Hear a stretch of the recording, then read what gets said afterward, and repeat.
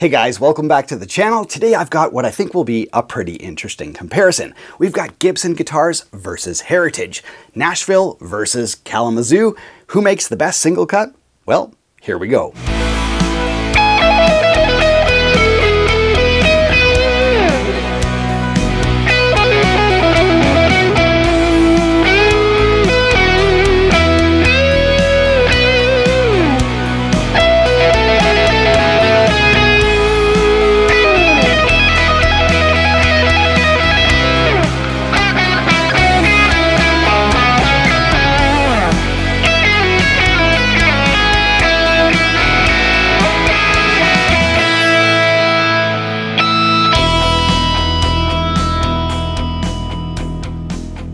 Yes, welcome back to the channel. I hope you guys are having a very good day today. Well, we've got a little bit of a battle of the single cuts. So we've got Gibson Les Paul versus Heritage H150. Now, if you guys are not familiar with Heritage, they're the Gibson employees who stayed in Kalamazoo and didn't want to relocate to Nashville. So they started their own company called Heritage. So it should be pretty interesting because these were the same guys working on the same kind of guitars that just started their own company. So in one corner, I have probably the best Les Paul I've ever played, which is why I've hung on to this guitar. It's a Les Paul Standard, very beautiful guitar, sort of in a non-traditional finish, but it has one of the nicest flame tops I've seen on any guitar ever. It's just gorgeous. I added some clear knobs just so you wouldn't be distracted from that top. Just an absolutely stunning top. So traditional guitar. This is a standard though, so it is weight relieved. So we'll maybe throw them on the scale just to get a little bit of a weight reading on both of them. But yeah, really love the finish on this one and the top. So there you go. This is the Gibson Les Paul Standard. Next up is the Heritage H150. This one also has an incredible top on it. Just absolutely beautiful. Now, as I mentioned, these are still being built in Kalamazoo, which is pretty cool. Now, construction-wise, in terms of the woods used and, the tilt back on the headstock, all that kind of stuff, very similar with the Gibson, but there are some key differences. So before we plug them in and take a listen, let's just quickly go over what's different between these two models. Right, now one of the main differences is, of course, the headstock. Now, the Gibson headstock, we all know and love, the open book headstock.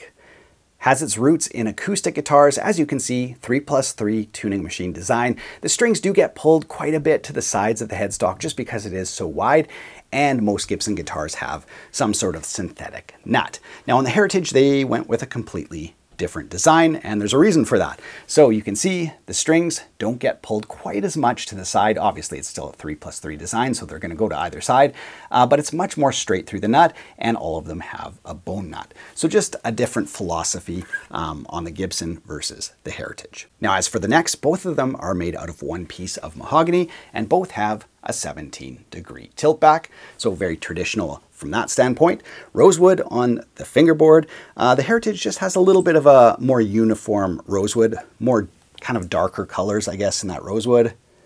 On the Gibson here, there's just more lighter hues kind of mixed in with the dark. So it just depends on, what you like in a guitar, whether you like some of those lighter veins kind of running through your rosewood, or if you prefer something that's just straight and dark. Now, as for the neck profiles and how these guitars feel to play, well, the Gibson Les Paul Standard has a 60s neck profile. Very comfortable, very familiar to most people.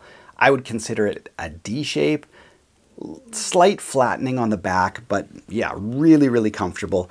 Pretty slender shoulders to it and stuff like that. Fast playing neck. Now here, this is a custom core for the Heritage H150, and it's more of a traditional, single cut design for sure. So for this one, what they did is they actually found a 1959 Les Paul with a neck profile that they all felt was very comfortable.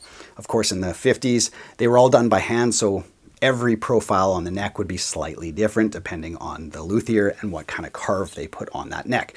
So they just found an example of a 59 that they felt was very comfortable. They took a laser scan of it, and that's kind of, what we have here. Slightly thicker. Lots of the 59s had a pretty prominent V profile. This one's very slight, so I can sort of feel it definitely has a little thicker spine right along from the headstock to the body than the 60s profile. So just a little bit beefier in the hand. but very, very comfortable. I can see why they picked that profile. So very comfortable, but a little bit different feeling between these two guitars. And other than that, I would say another big difference is just the finish. So nitro on the Gibson, of course, still smells great after all these years. Very, very high gloss. Looks phenomenal. And on the Heritage, smells good too. Much more, I wouldn't say much more, but a little bit more satiny on the finish because they wanted it to be more of like a vintage representation. So I'll just kind of show, if you look at the reflections, hopefully it'll show up on camera. But yes, the Heritage has more of like a sort of a satiny type gloss to it, and the Gibson very, very shiny. And finally, we gotta talk about the weight. When it comes to single cut designs like this, let's be honest, they're just giant slabs of mahogany and they can weigh quite a bit. Now the Gibson Les Paul Standard, at least my version here, is very, very light, 8.1 pounds. It uses Gibson's modern weight relief, which does remove large portions of mahogany from the body. Whether you like that or not, well, you end up with a pretty light guitar. Now, as for Heritage, as I mentioned, this is the custom core, so I don't know if they use weight relief on these models or not, but this one came in at 8.45 pounds, so in between 8.4 and 8.5, so still very, very light. I just don't know if they use weight relief on these models or not, so if you know, let me know in the comment section below. All right, you guys, now it's time for our Gibson versus Heritage tone test. Should be a lot of fun. I'll do some with some crunch, some overdrive, some clean tones. Here we go. Let's see what these guitars sound like.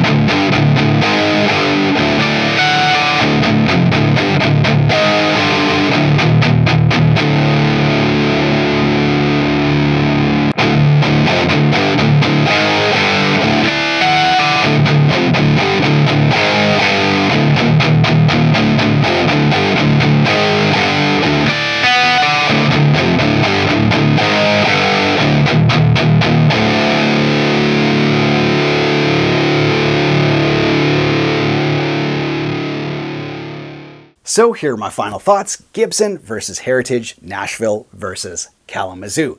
Now, I think the biggest takeaway, at least with the Les Paul Standard and the Custom Core, they feel like different guitars, even though they're under that same umbrella of very traditional guitars. The Gibson, especially the Standard, skews a little bit more modern. It's got locking tuners, it's got more of a sleek neck profile, it's got the weight relief, that kind of stuff. And if you go with the ultra modern Gibsons, you can get sculpted heel joints and a few ergonomic tweaks like that. So if you kind of skew a little bit more modern with that still traditional design, I think Gibson offers a very good experience. Now, in terms of the Heritage, well, like its namesake, it is really back to the roots of the Heritage, those Kalamazoo golden era guitars that really focus on, yeah, those 50s guitars and kind of like traditional guitar making. So when you pick up the Heritage, you're like, oh, this is like a time machine pulling me back, right? And the Gibson for me doesn't do that. It's more of a modern experience. Of course, they have their really expensive like R8s and R9s that will do that kind of thing. But just between these two guitars, yeah, the Gibson skews a little more modern. The Heritage definitely a little more traditional. Thanks so much for watching. I hope you guys enjoyed the comparison. If you did, be sure to subscribe to the channel. I will link to both guitars down in the video description below. All my amps and gear I use, all that stuff is down there as well if you're curious. Other than that, have a great day. Take care.